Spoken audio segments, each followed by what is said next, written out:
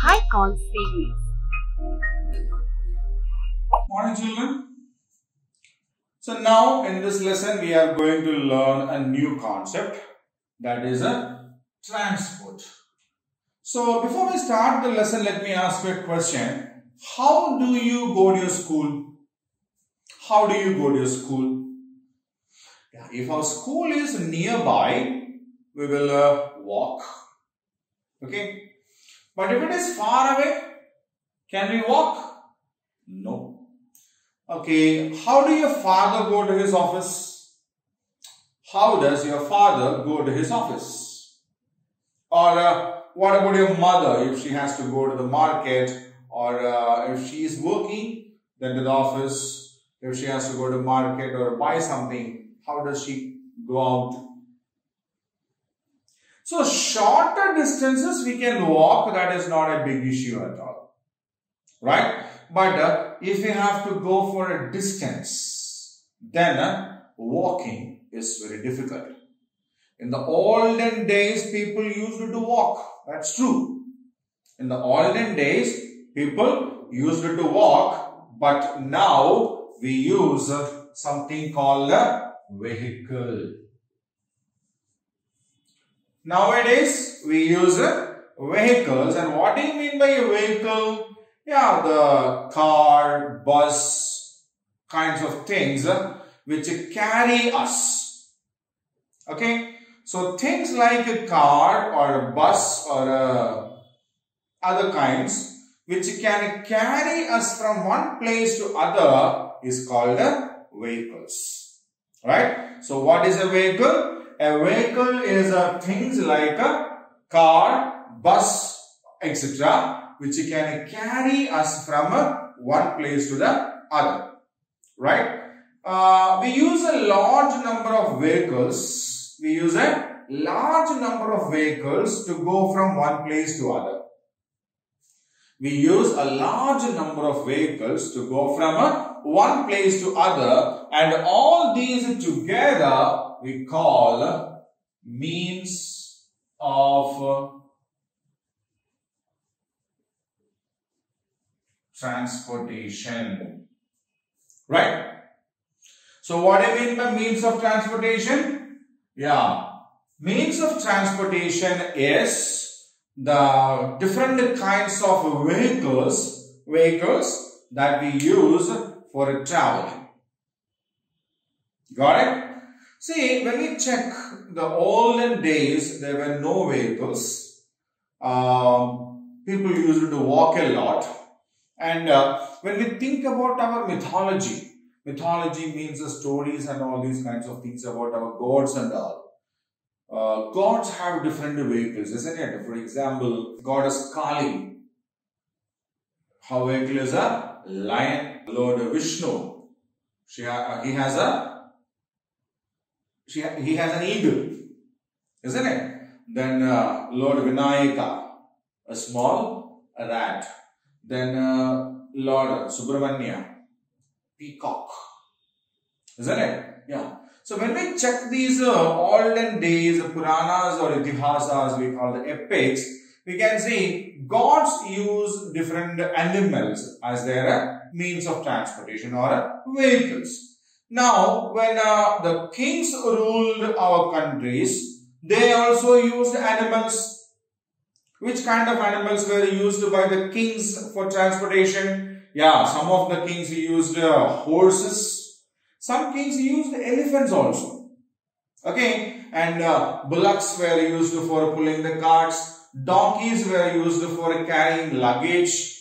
Isn't it? Yeah. So then, chariots came, bullock carts came. So bullock carts, chariots, kinds of things were the first, something like that of a vehicle that we can say. They were the first kinds of vehicles. They were pulled by animals. Bullock cart is a cart which is pulled by a bullock. One or two. Then chariots are pulled by horses. Donkey driven carriages also were there for taking huge loads and all. Okay, so when we check these kinds of things, they were completely on the land, isn't it? Let it be animals, let it be a bullock cart, let it be a chariot or anything, they were completely on the land. Okay, and then people started making kinds of boats. One or two, wooden pieces were tied together, which will float on the water, and they used it for crossing the river or catching fish and all, right? And then we got a water transportation also. Later, so many years later, we developed the air transportation also. Okay, so now we have mode of transportation in all the three levels. We have vehicles which run on the land, we have vehicles which run in the water, and we have vehicles which can go into the air also. Got it? Now, what are some, can you name some of the land mode of transportation? We have bus, car, train, truck, bicycle. All these are land transportation, isn't it? Yeah, bus, car, train, truck, bicycle. All these are different modes of land transportation. Okay, so can you tell me one common thing in all these kinds of mode of transportation on land? One thing that is common in all the modes of transportation on land. Let it be a bus, let it be a car, let it be a train, a truck, a bicycle, a scooter, a bike. Anything. What is that? Yeah. So, land transportation is basically on a thing called tire.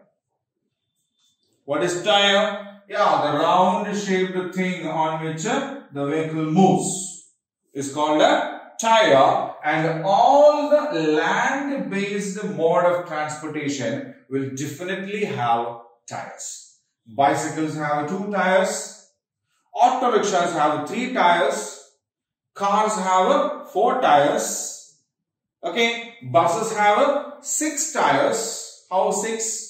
Yeah, the back wheels are 2 each.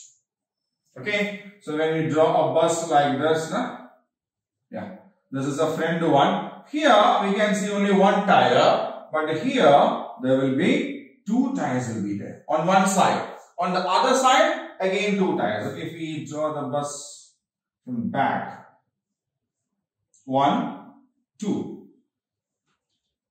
1, 2. So 4 tires at the rear side and 2 in the front, together making it all 6. Okay, then huge trucks will be there. Huge trucks which carry very huge loads. They will have more number of tires. Okay, so tire is a common thing that we can find on all land transportations. Right? Now, can we think about water transportation?